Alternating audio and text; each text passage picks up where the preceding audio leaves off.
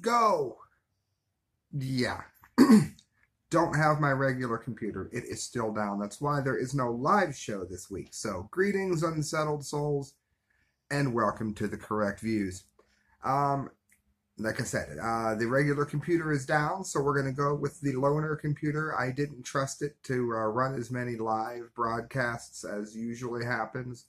So, it's just this video for everyone. Alright, guys. Yahoo News. Just get right into it here.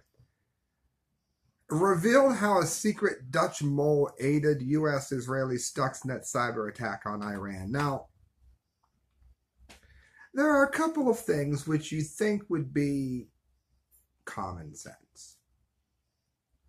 For instance, you would assume at a nuclear power plant, if someone had some kind of warning system when something is inserted into the program itself, right? Whenever it's updated, you assume that a number of people would be alerted. Anytime anyone puts a jump drive into the system, which I've been told has to happen in order to update them, anytime that happens, you think there'd be some kind of a warning? No, not at all. And again, I'm not in favor of Iran having a nuclear power plant. I'm not in favor of anyone having a nuclear power plant. However, Iran is a particular problem, not just because they are the most hateful leadership, arguably, in the world today, but also because they're trying to build this nuclear power plant on a known fault line. Now, stay with me here. The very people who warned about Fukushima and the certainty of it happening, and I might add who were not listened to, they are the very same people warning that within the projected lifespan of this power plant, and let's remember, power plants that were meant to last 25 or 30 years are now running 50. So, with very little debate, it is a very good chance that there's going to be a Fukushima-sized earthquake in this area. So even if Iran had suddenly seen the light and become great and wonderful people, particularly the leadership, I mean, although many of the citizenry also chants death to America, this would be a disaster. And clearly, my issue here is that now that Iran, via reverse engineering, has Stuxnet, who knows what kinds of things they're going to do? Maybe tweak the code a little bit. Now, I'm sure that would be picked up, but you get what I'm saying here. They now have a rough blueprint of how to build a computer virus, which could cause a very, very code red moment at most nuclear facilities. Now, you're going to want to read the whole article, but buried in this Yahoo article is exactly what it was designed to do. It says, quote, the code was designed to close exit valves on random numbers of centrifuges so that gas would go into them but couldn't get out. This was intended to raise the pressure inside the centrifuges and cause damage over time and also waste gas, which is fine, but while I would say it's important to prevent a hateful regime like Iran from getting a nuclear power plant, I also think this could be its own catastrophic idea, not just to the innocents there, but to our allies should this really go red. And again, to anybody else who may be the victim of a virus, which I can imagine that Iran would be working on now quite vigorously. Germany helped with this, the Dutch, Israel's Mossad. It says this version of Stuxnet, and it has been updated twice, in 06 and May of 06 and February of 07, I believe. So, I mean, popping jump drives in, no warnings going off. No, why should you have any kind of backup system like that programmed?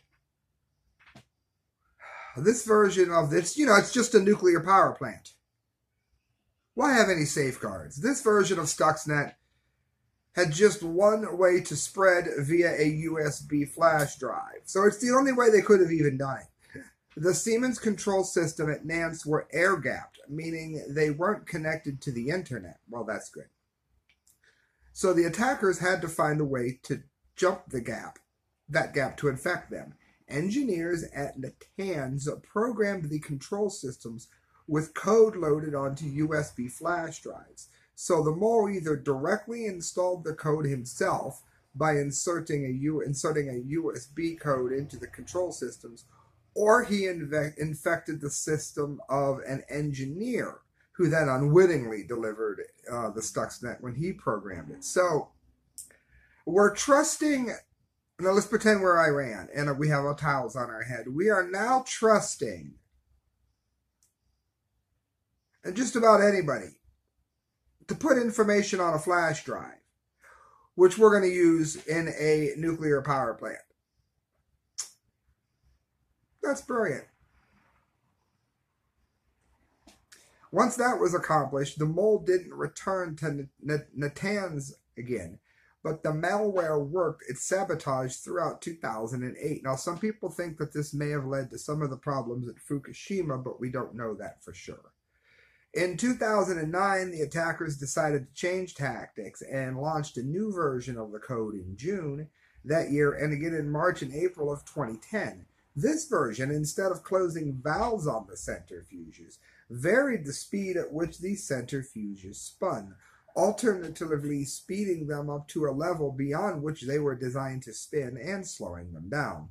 The aim was to both damage these centrifuges and undermine the efficiency of the enrichment process. Notably, the attackers had also updated and compiled this version of code back in September of 2007, when they had compiled the code for the first version, suggesting that intelligence, that Dutch mole had, suggesting to intelligence, nice typing there, the Dutch mole had provided in 2007 may have contributed to this version as well. Said once the later code was unleashed, however, the attackers had lost the inside access to Natanz, and they had once enjoyed through the mole, or perhaps they simply no longer needed it. They got this version of Stuxnet into Natanz by infecting general targets who brought it into the plant. The targets were employees of 5 Iranian companies, all of them contractors in the business. In other words, this is where the greed of the world gets to us. And you can read the whole thing on Yahoo, but let me put this in a nutshell. George Bush said this once. One of the few wise things he said, I'm paraphrasing here, many of the most hateful regimes in the world will destroy or steal that which they could never make. Iran has more people working on this than a group jigsaw puzzle on lunch break. They can't do it themselves. They can't. They don't have the technology. They're very religious in some instances, at least the way they practice it, to be fair. Not all of Islam, I'm sure. The way many of them practice it prohibits the women from even learning in some instances. So there you have roughly half the female population. Maybe some of them can learn. So what, a quarter, an eighth of the population even? They can't even learn. If other companies weren't investing in trying to make money off of Iran getting a nuclear power plant, which they should never have, it's like giving a baby a grenade, we wouldn't be in this situation. This is happening due to sheer greed. It's one of the reasons I like, in this regard, but I'm not crazy about Trump. Trump does want to make things America first. However, and he was wise to get us out of that Iran deal, because you know what Iran's going to do with, just the material alone to make a dirty bomb. They don't need to make a nuclear bomb from this. People forget that.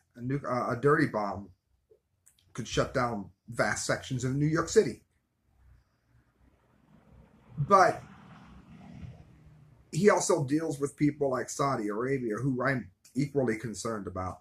So, I mean, I'm sort of split on his stance there. I am happy that he doesn't want to continue to see progress of one of the most hateful regimes in the world getting a nuclear power plant. Do I wish that the Trumpster was more anti-nuke? Yes, of course I do. And I've said that many times. Foxtrot Alpha, in 1962, a lost U-2 spy plane nearly triggered World War III. Now, this is just...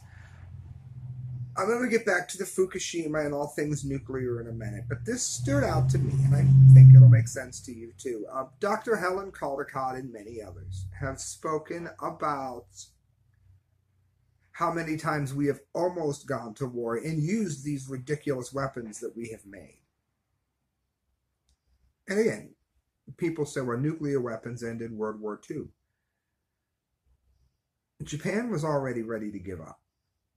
They just wanted to keep their emperor, and we bombed them because we said we weren't going to allow them to do so. But after we dropped 2 nuclear bombs on them, what did we do? We allowed them to do so anyhow. Free history lesson here. Why did we do it? Because we wanted to intimidate Russia. And let's remember also, you can search this quite easily. Japan had said in their headline of the newspaper that they were going to attack America at Pearl Harbor. Now, America said they thought it was just a hollow threat. So they weren't even looking? Or did certain people within the government allow Pearl Harbor to happen in order to usher in support for World War II? Considering that Germany was on the ropes and Japan wasn't doing much better, there can be an argument made for that. But in any event, ever since that time, it has been a hair trigger with nuclear weaponry and whatnot. And I wanted to point to some of the errors that can happen here, even above and beyond the dangers which we see not just in the nuclear power industry, of course, but with nuclear weapons. In October of 1962, the Cuban Missile Crisis threatened to escalate into global thermonuclear war.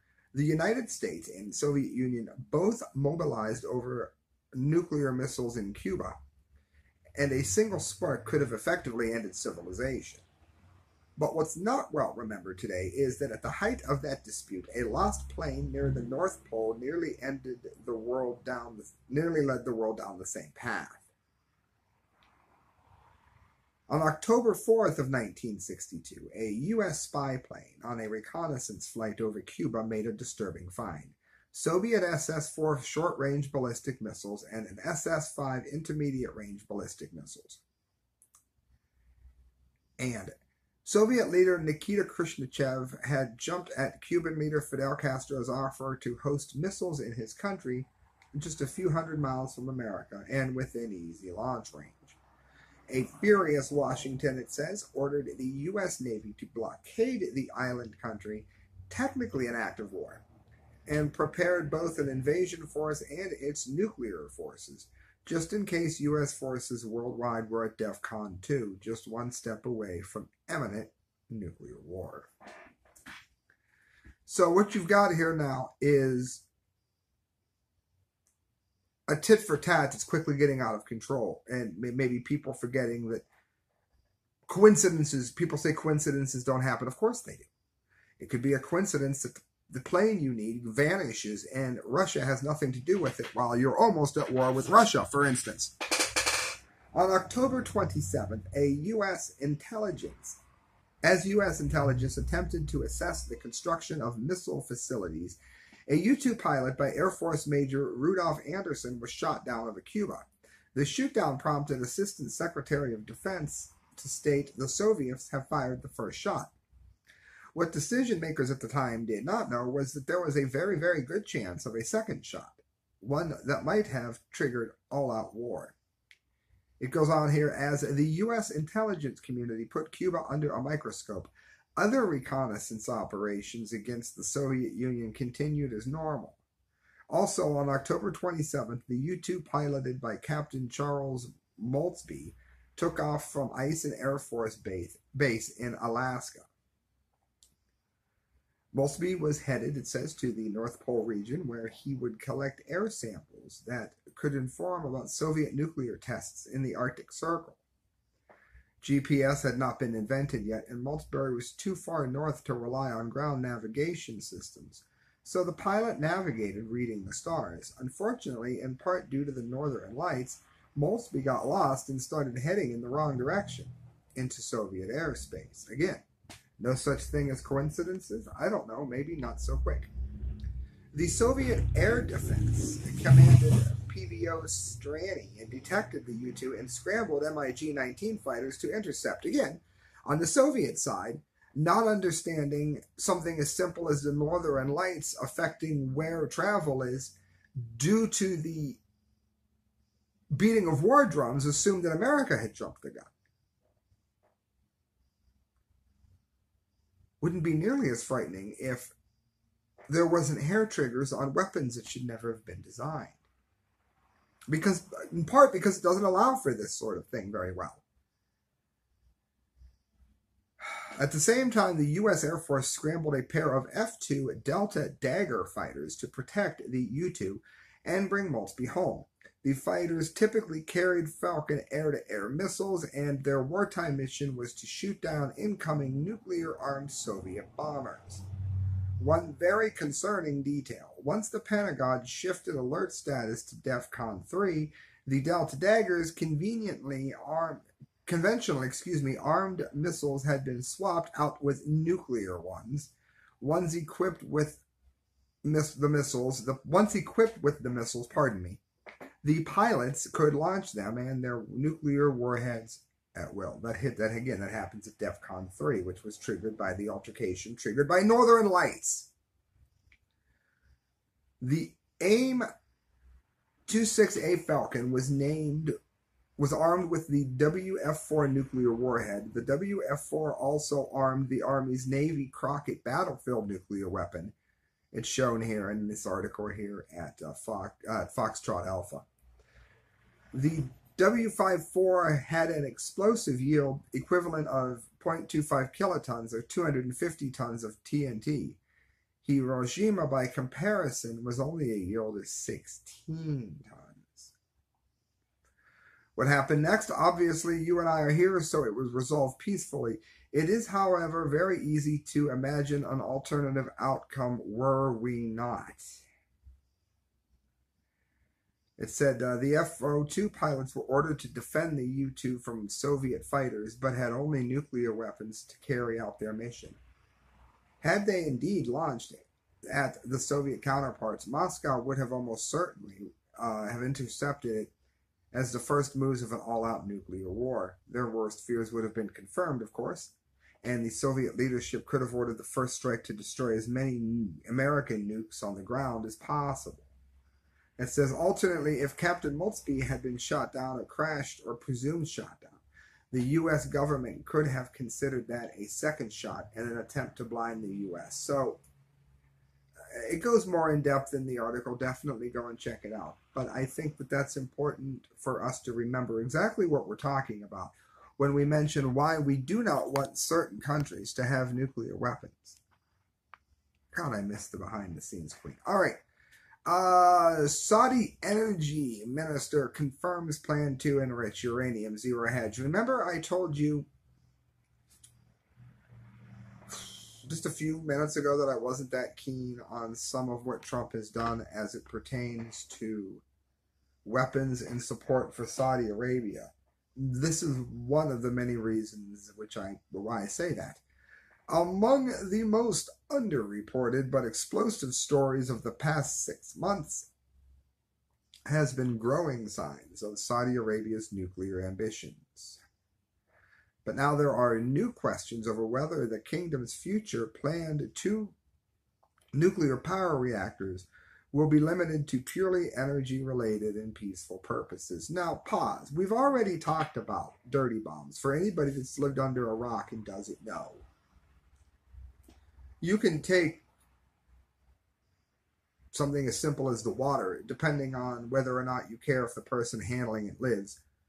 If you don't, it's very easy to make a dirty bomb out of a great number of things that are produced at nuclear power plants. glorified grenade, launch it in a city, and now you've got a really big problem on your hands. You've got cancers to worry about in the future. You've got panic. You've got skin burns. It depends on exactly what it is it's done, how it's done, where it's done, what the air is, how it interacts with water, what the temperature is, etc., etc. So I can't pretend to give every possible scenario here, but it's bad. Let's not forget that I'm sure they'll have some safeguards, but any kind of a breakdown in those countries, which are barely held together now by a handful of religious fanatics, these are sitting ducks for terrorist attacks. These are sitting ducks for even routine releases. Like Helen Caldicott has said, Dr. Caldicott, a routine release is like a routine cancer.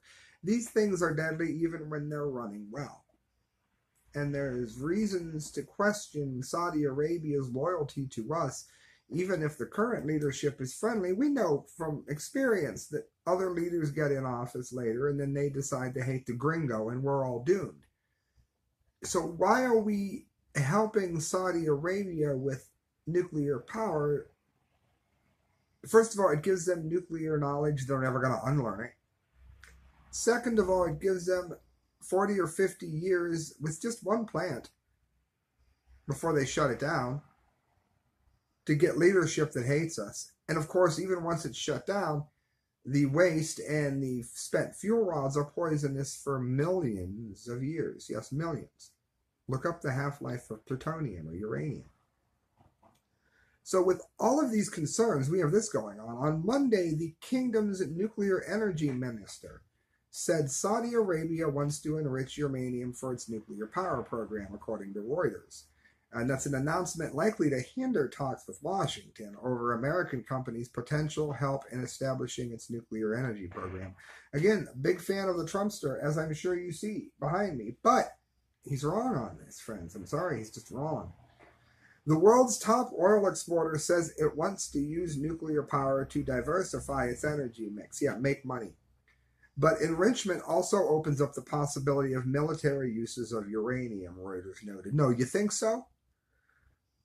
We are producing it we are proceeding with it cautiously. We are experimenting with 2 nuclear reactors, Energy Minister Prince Abdulaziz bin Salman said in reference to a proposed plan to issue a tender for the country's first nuclear reactors, primarily talks of which are underway for a multi-billion-dollar project. Now, am I happy that Israel has a nuclear reactor? No, I'm not happy when anybody has a cancer producer. However, history has shown us that Israel is not itchy on the nuclear trigger, or we would have already seen a problem here.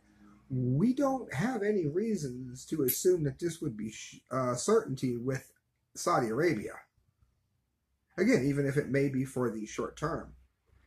The world's top oil exporter says it wants to use nuclear power to diversify the energy. I bet they do. Makes me sick. Reactors, even for peaceful energy purposes, require that uranium be enriched to around 5% purity. But once the technology is in place, it becomes easy to go beyond that, of course, because, like I said earlier, the science isn't going to be unlearned. It's just a process that repeats itself. Cost a lot to do it, but you know how to do it once you know the process. Reuters has reported that progress on the discussions has been difficult because Saudi Arabia does not want to sign a deal that would rule out the possibility of enriching uranium or reprocessing spent fuel. Both are paths to the bomb. So, again, you can find that also on Prison Planet. Think about this. A letter sent from a bipartisan group of senators to the Trump administration said many in Congress therefore worry that Saudi Arabia's interest in someday producing its own stocks of nuclear fuel, despite the fact that the kingdom could purchase fuel on an international market more cheaply, could lead it to divert fuel to convert to nuclear weapons. In other words, it can get the fuel it needs. What is it that they want by doing it themselves? Firecrackers, right? New uranium firecrackers. Think about it, people. Think about it. Paul Joseph Watson, this is Prison Planet. They're not even aggregating this one. New National Security Advisor once said the U.S. could take losing 20 million people in a nuclear war. Now, we've only got 4 stories here, but I had to mention this. John Bolton's interim replacement as National Security Advisor, Charles Copperman, once said that the United States could take losing 20 million people in a nuclear war. Again, I'm well aware. I can recite the movie Dr. Strangelove. It's one of my favorites. Yes, I'm aware. That's what's funny here. Gallows humor, kind of funny. I'm not saying we wouldn't get our hair mussed, but I am saying more than 20 million killed, depending on the breaks. During an interview with journalist Robert Scheer in '82, Copperman said the U.S. could win a nuclear war at the expense of a mere 20 million deaths. He said if the objective in a war is to destroy as many Soviet civilians and as many American civilians as is feasible, and casualty levels reached 150 million on each side, then it's going to be rough to say that you have a surviving nation after that, he said. But depending on how the nuclear war is fought, it could mean the difference between 150 casualties and 200 million casualties. He meant 150 million. I think that is a significant difference. And if the country loses 20 million people, you may have a chance of surviving after that. I think it's possible to win if it is clear after the war that one side is stronger than the other side, then the weaker side is going to accede to the demands of the stronger side. Again, remember Buck Turgeon said the war room scene. I don't even know if this computer is going to play it. But, where is it? In less than 15 minutes from now, the Russians will be making public arguments to suppress their retaliatory capabilities. We will suffer virtual annihilation. We will immediately launch an all-out here comes attack on all their airfields and missile bases. We stand a damn good chance of catching them with their pants down. Hell, we got 5 of our missile superiority is there. Catch them with their pants down. Do watch Dr. Strangelove, and it will be frightening to you just how anybody watching this that's seen the movie before knows exactly why I played that. We're living in times that even Stanley Kubrick thought was nothing more than a dark comedy. All right, friends, the sun. Doomsday bomb. China unveils terrifying Dongfeng 41 nuke that can strike the U.S. in 30 minutes with 10 warheads on the 70th anniversary parade. It says it's the ultimate doomsday weapon. A terrifying super nuke took center stage at the huge arms showcase held in Tiananmen Square. Now, when Donald Trump wanted to show off our weapons, people thought that he was insane. But there is a reason here. Other countries are rapidly looking for ways to allow the U.S. to know that they can't wait to start a nuclear war with us. They claim to want peace, but constantly aim for war. And the trouble is, they have purchased so much of U.S. manufacturing that when the NBA thing hit a couple of days ago, and that the owner of GM, whatever he was, bravely stood up. I'm a huge basketball fan, can you tell? My wife was. I don't even want to word this. You have one man in the NBA, a powerful figure, I use a GM, standing up for the rights of the Taiwanese. But all of the people who have their money, big Hollywood, big sports, all of those people have their fangs in China. And you've got the California liberal crowd who is already embracing communism, bowing to a regime that has the most arguably powerful, fastest nuclear weapons pointed at our doorstep. This is what modern liberalism is doing. You have a great number of liberals who are out there whining that men and women want to have their own bathroom that don't say a word about the way China treats people. And you can make the argument that many of the Islamists that China is persecuting in their country are a threat of some, probably perhaps tied to terrorism. But China is using that fact to mow over complete villages without even any evidence that the people within have committed any crime other than the fact that they might not be communist enough. They have a social credit score there that can prevent you from doing something as simple as catching a bus. All of this from a nation that's parading and bragging about how they want to be the strongest nuclear nation and how they have nothing to fear from America. And it was a number of years ago that China produced a graphic with a nuclear bomb going off over America, in which case they said that that was an error. They hadn't caught that in the graphic. They were just trying to use the America country as a graphic. They hadn't caught that it was, in clip art or whatever. Do you buy that crap? Because I don't. If we'd done it to them, then it had a fit. So this is why, again, I'm very interested in seeing China sort of brought to heel and seeing them have to pay the same kind of rates in trade that we do. Because we are empowering a nation and signing our own death warrant with some of the most vile people in the world. China, Iran, so at least Obama tried. Saudi Arabia, China, Iran. What are we doing? All right, guys, 2 left. The Kansas City Star. 5 earthquakes in less than an hour rattle southeast Missouri, experts say. I'm not going to stay on this long, but ever since last March of 2019, maybe earlier than that, I know myself and, of course, Michael Snyder, End of the American Dream, has been on this since day one.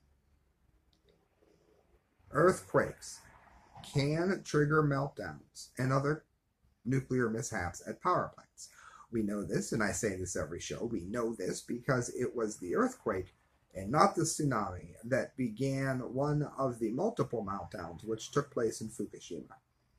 So, an area, it says here, of southwest Missouri experienced 5 earthquakes in less than an hour Monday morning, experts say. It started with a 2.6 trembler around 11:18 a.m. near Lilburn. So these aren't huge quakes. That's not my point. My point is that the Earth is more active than ever before, and it's the worst time in the world to not only figure out the quickest and safest way to shut nuclear power plants down and what to do with the horrendous fuel that's left behind, but it is also imperative that we do not build new nuclear power plants, and this cannot be stressed enough. And again, I've said it 100 times. If you are in a mutual fund, make sure that mutual fund does not in any way, shape, matter, or form help nuclear power plants, help TEPCO, help GE, help Westinghouse. How do you avoid that? Get in an infrastructure mutual fund, and it avoids much or all of that. All right, guys, Japan is lying about Fukushima disaster as it promotes the 2020 Olympic Games. This is nuclearnews.net, nuclear-news. Japan is lying about the Fukushima disaster as it promotes the 2020 Olympic Games. This is the Dumdy of the day. The dunce cap of the month either be next week or the week after. The Japanese government is lying and should be held accountable for hoodwinking the world about the ravages of Fukushima, especially with the Olympics scheduled for next year. The ashes of half a dozen unidentified laborers ended up at a Buddhist temple in the town of North, just crippled Fukushima plant. Some of the dead men had no papers. Others left no emergency contacts. Their names could not be confirmed, and no family members have been tracked down to claim the remains. They were simply labeled decontamination troops. Now, we've heard before that no real hard evidence on this. I don't want to say that, but there is some evidence which suggests that many of the homeless people that nobody will miss are being worked to death, perhaps in areas which people should not be in, and then left for dead. Now, they're not necessarily being juiced. I think that would show up on an autopsy. If it was enough radioactive poison to kill them, then whoever did the autopsy or came into contact with the body would also be poisoned. And I think at some point that would be picked up. I wouldn't be surprised, but I don't have any reason to believe that that's the case. But they may well have been worked to death. September 16th, 2019, Tokyo Electric Power's Fukushima Daiichi nuclear power station has experienced 3 massive meltdowns in 11. We know that. Addressing the issue, Japan's environmental minister Yoshiki Harada, who's worried about where they're going to store the radioactive water, which they describe now as phosphorescent water here on the website, he gave the following advice. The only option will be to drain it into the sea and dilute it. The only option, they write? Really? Over the past 8 years, Tokyo Electric Power has scrambled like the Mad Hatter to construct emergency storage tanks, about 1,000 of them, to contain upwards of 1 million tons of contaminated radioactive water. You know, the kind of stuff that over time destroys human cells, alters DNA, causes cancer, and produces something like the horrific disfigured creature in John Carpenter's The Thing. Well said. That's the upshot of a triple nuclear meltdown that necessitates constant flow of water to prevent further melting of reactor cores that have been decimated and transfigured into corium or melted blobs. It's the closest thing to a full-blown China syndrome in all of human history. Whew! Although the truth is a little dicey situation for decades to come. And in this article, we find, and this is a rather in-depth article, it says, over time the truth comes out, and when it does, it's dreadfully atrocious.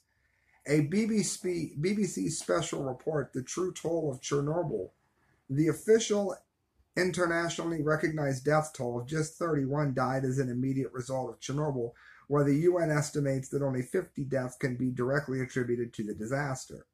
That's the official tally. Ugh. It's so far off the mark that if it was a baseball pitch, it would be in the dirt, and a prime example of the public not getting the truth about the ravages of nuclear power accidents. According to the BBC article, the Russian Academy of Sciences said that 112,000 to 125,000 had died by 2005. And they died as a result of radiation exposure. That's 2,500 times more than the death toll official reports, which also never increased the number over time, as radiation takes its merry old time blasting, destroying, and altering human cell structure. The official report leaves out all cases of radiation exposure that kills and cripples in subsequent days, months, and years. So you see, if you don't die right away, then they don't include it. They just say, oh, you got cancer anyway. No, you would not have just gotten cancer anyway. That's why cancer rates were up so high.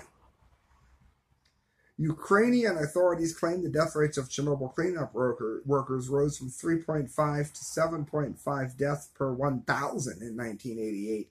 And in 2012, the database had 651,453 cleanup workers, which equates to 11,392 deaths. And this is what they're trying to put into the water. This is what they want to release into the water. And they want to have they're trying to say that Tokyo is safe for the games which are coming up. Even though the science, much of it displayed in this article, is simply not true. Victor Shushko, director of the National Research Center for Radiation Medicine, based in Kyiv and Ukraine, describes the Chernobyl disaster as the largest anthropogenic disaster in the history of mankind, although it could be argued that Fukushima has now bested it. Postscript, it's a real shame that the authorities hide the truth from the world, from the UN. We need to admit that actually many people are dying. We are not allowed to say that, but TEPCO employees are dying. But they keep mum about it. And this was from Kashibuta Adaragwa, former mayor of Futaba, which is a Fukushima prefecture. So friends, I think it's important that you pay attention to it. I think you should share this show. I think you should hit subscribe. Let other people know exactly what it is that's going on, and let them know how it's going to affect anybody who may have someone they know that's going to the Olympic Games or in the Olympic Games. If you are going to go, be mindful of what you eat. For the love of God, don't eat sushi or something. Perhaps bring your own food. things like that. And beyond that, let us remember why it is more important than ever to protect ourselves from the lies that the nuclear industry so often gives, because it is life and death. And there's a lot of people who have people at home who love them and who care about them, and you don't want to see your loved ones with cancer or something horrible, because if you are lucky enough to have someone who cares about you, the last thing you want is to see their life cut short due to a lie doled out by the nuclear industry. Good night, friends. God bless. Please donate if you can. You can do so at thecorrectviews@hotmail.com. You can do that through PayPal. I really would appreciate it. As far as the show is concerned, things have been very tight lately. Of course, the algorithm bands do everything that they possibly can to prevent me from being heard with the facts and the truth and insights that I give. So that's up to you to help me keep doing this. Just mailing out dunce caps can be anywhere from $15 to $40. So do me a favor, please donate at thecorrectviews@hotmail.com through PayPal. Thanks, friends. Good night.